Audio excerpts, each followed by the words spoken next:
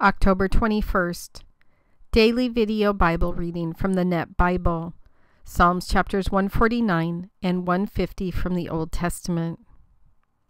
Praise the Lord, sing to the Lord a new song. Praise him in the assembly of the godly. Let Israel rejoice in their Creator. Let the people of Zion delight in their King. Let them praise his name with dancing. Let them sing praises to him to the accompaniment of the tambourine and harp.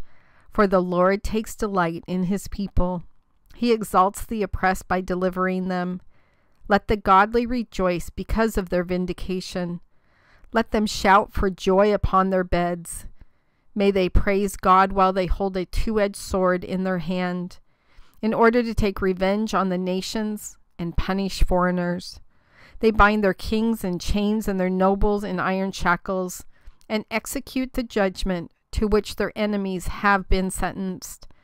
All his loyal followers will be vindicated. Praise the Lord. Praise the Lord. Praise God in his sanctuary. Praise him in the sky, which testifies to his strength. Praise him for his mighty acts. Praise him for his surpassing greatness. Praise him with the blast of the horn. Praise him with the lyre and the harp. Praise him with the tambourine and with dancing. Praise him with stringed instruments and the flute. Praise him with loud cymbals. Praise him with clanging cymbals. Let everything that has breath praise the Lord. Praise the Lord.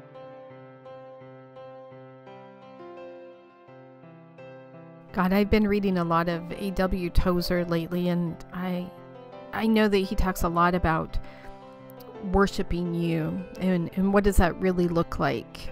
Sometimes we think it's just getting really into the music at church for our worship team.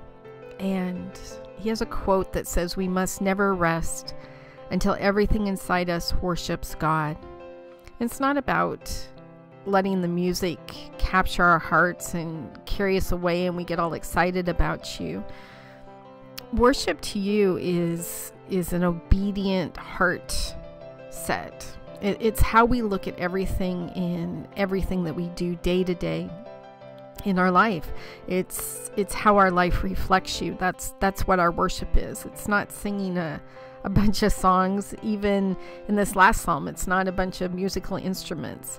It is how our heart is set in obedience, in trust, in faith in you, and how our actions in our lives reflect that, especially when people aren't watching. Probably the most important. So that everything about us reflects our worship of you, our praise of you, our thanks to you. I hope that I'm always very clear, especially when I'm being vocal to other people, that the only reason that I have all the things that I do and that I am overwhelmingly blessed is because of you.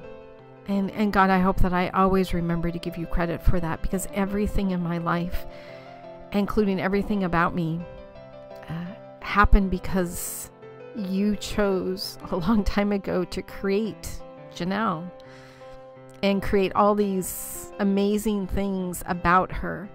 Not saying that arrogantly. I just know you created me for special reasons in your kingdom, just like you created everybody who's listening right now for special things in your kingdom. All of us, as you've said, are masterpieces. And how in the world could we not turn around and worship and praise you in everything we do? Not just in church on Sunday, singing words that everybody else is singing, and sometimes they tug at our hearts and sometimes we just mouth the words.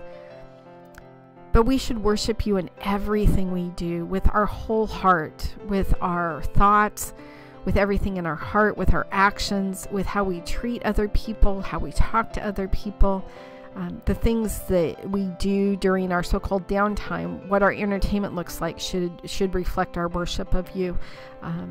How we live, the car we drive, even how we act at work, all of that should arise from a worship, a heart set that is about you, God. God, I ask you as we wrap up the Psalms today that you just set our heart right in obedience, in faith, in trusting you, and in sheer thankfulness of all that you've given us. knowing full well that we give all of our thanks and all of our praise and all of our honor to you. In your Son's name I pray. Amen.